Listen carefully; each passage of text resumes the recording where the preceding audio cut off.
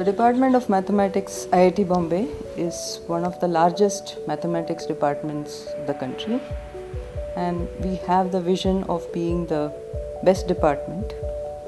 I am the first woman HOD of this department. Right from the beginning, there were so many difficulties and hurdles that I could never plan my career. All I knew that I wanted to be a teacher. I was very passionate about teaching. My supervisor, Professor Bhattacharya, who trained me in the area of finite element methods.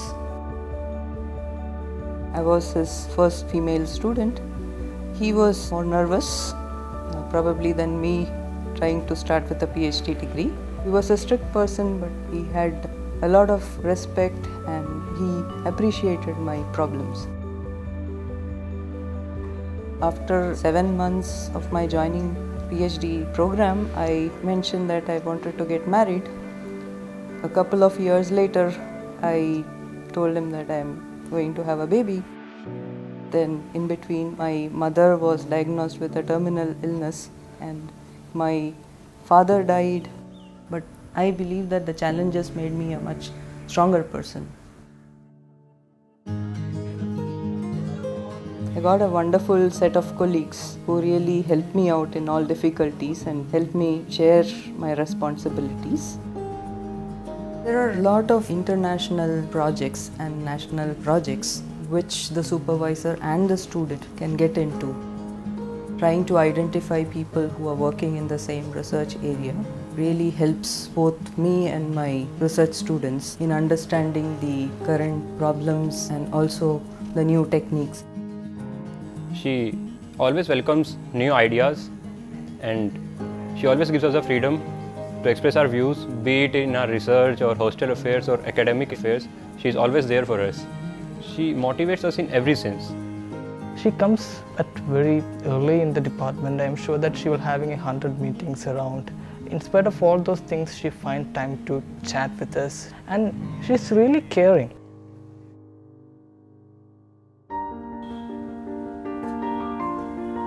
Her being the head of the Department of Mathematics, there's a lot of pressure on her, there's a lot of work she does. I've not met too many people who work so hard in their life, not just the work aspect but the family and home aspect as well. That's what I love most about my mother. Excellence in Teaching Awards of IIT Bombay has been constituted to recognize the efforts of teachers, and it's based on student evaluation. I have received this award 3 times in my career.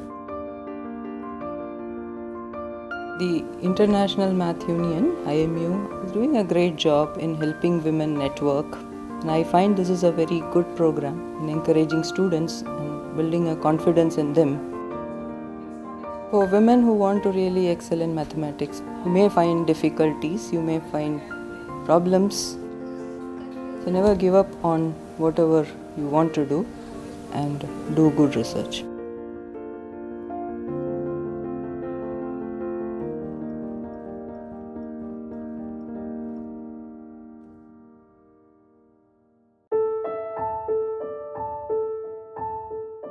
Donc, je suis la 6e dans une famille de 7 enfants.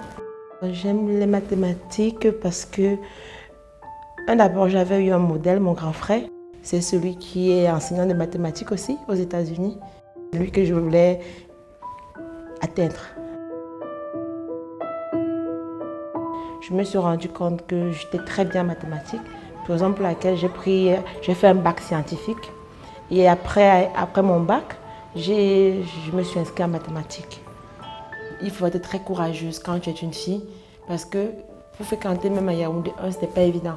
Pour avoir une place, il fallait bagarrer pour avoir une place pour faire cours. Donc, et parfois les garçons me demandaient, vous les filles qui font les mathématiques, est-ce que vous allez vous marier un jour? Ils nous décourageaient souvent comme ça. Et ce qui faisait que ça me motivait à leur montrer que moi aussi je peux faire ce que les garçons font.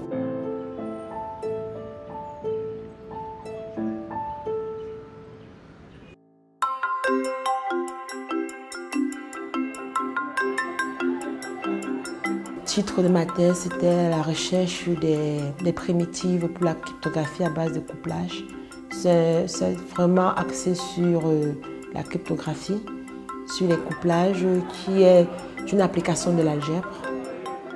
Là où je suis à Marois, je suis la seule femme mathématicienne de toute l'université. Je suis affectée au département d'informatique et télécommunications. Je suis dans les cours d'algèbre, arithmétique, théorie des nombres. Première année, j'ai près de 350 étudiants. Mais maintenant, quand même, avec le temps, plus le temps passe, il y a plus de filles qui font l'effort d'être là. Elles arrivent à avoir une licence en mathématiques. Peut-être que continuer, c'est un peu compliqué. C'est pour ça que j'ai eu l'idée de mettre l'association pour qu'on encourage toutes celles qui ont l'idée de faire des mathématiques, pour qu'on ait plus de femmes mathématiciennes au Cameroun. Parce que si une voit déjà une comme moi, ça peut la motiver à faire des mathématiques. Elle dit que si celle-là a pu faire, pourquoi pas moi?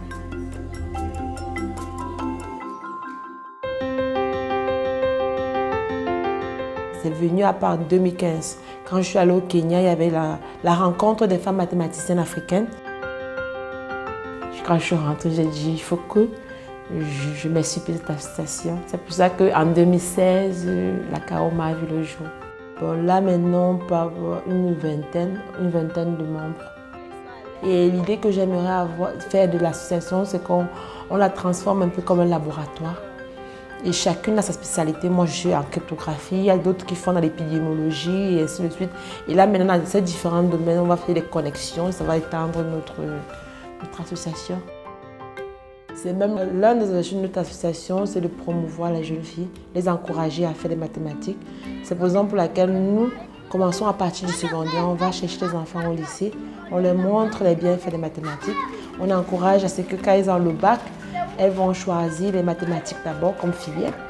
Et quand elles sont à l'université, on les encourage à avoir une licence, on les motive à avoir un master, après on leur dit pourquoi pas un doctorat.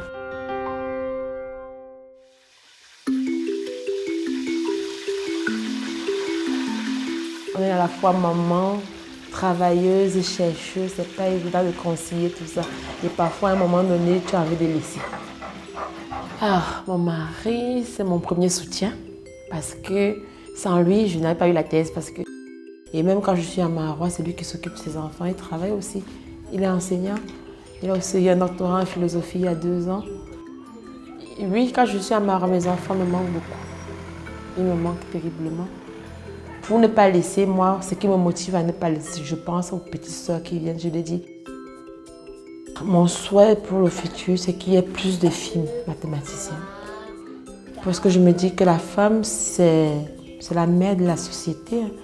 Si vous la motivez, elle va faire mieux. Parce qu'une femme veut, elle peut, hein, quand elle le veut d'abord. Et maintenant, quand elle le veut, il faut mettre les moyens pour l'aider à arriver là où elle veut arriver.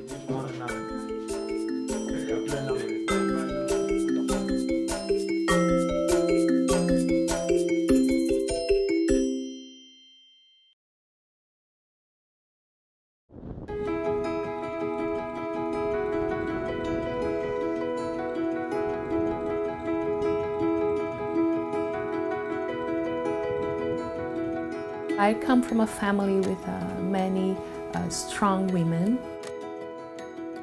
My mother was an engineer, so I grew up always seeing her making computations. Iago loves nature. He likes playing with analytic toys, like toys that have some challenge, and I think I also encourage him to play with those, because they were also very part of my childhood. My partner is very supportive of my career. Sometimes I have to travel by myself, and I feel safe that Iago is well taken care of by his father. My name is Carolina Araújo. I am a mathematician. I did my undergraduate in Brazil, and then I went to Princeton University to do my PhD.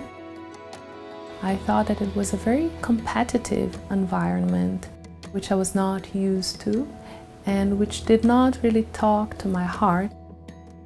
I think that my best memories were in my last year of PhD, when we had a little group of women in mathematics. We used to meet for breakfast, sometimes we would go biking in the woods together, and having that support support was very important for me. I work at IMPA, Institute for Pure and Applied Mathematics. I work with algebraic geometry. So I study geometric objects that are defined by algebraic equations. What I've been trying to do is to understand certain geometric spaces by looking at the behavior of curves on this space. My biggest achievement is to be a full researcher at IMPA, and also I have been invited to be a speaker at the International Congress of Mathematicians in 2018. In Brazil, 25% of researchers in mathematics are women, but they're much less visible. It's not uncommon to see a conference where all the organizers are men and female speakers are sometimes even less than 10%. At this moment, I am the only female permanent researcher here at IMPA. This low percentage, it's a problem everywhere in the world. We see this unbalance and this gender gap in mathematics. By excluding girls and women from mathematics, we're losing talents, brains that could be contributing to science. And I feel that it is my moral responsibility to help other women to also excel in their mathematical career. I have 2 female postdocs. They're talented women, and I think it's important to give them the opportunity to show their work and to excel in the career.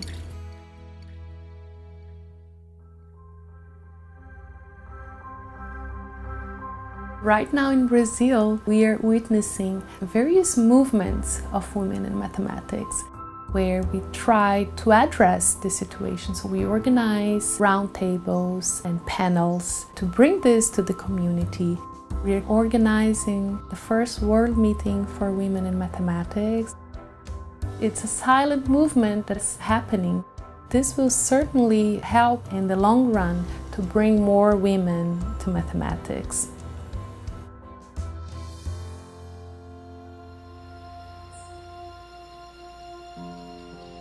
For the first time in my life, I am where I want to be.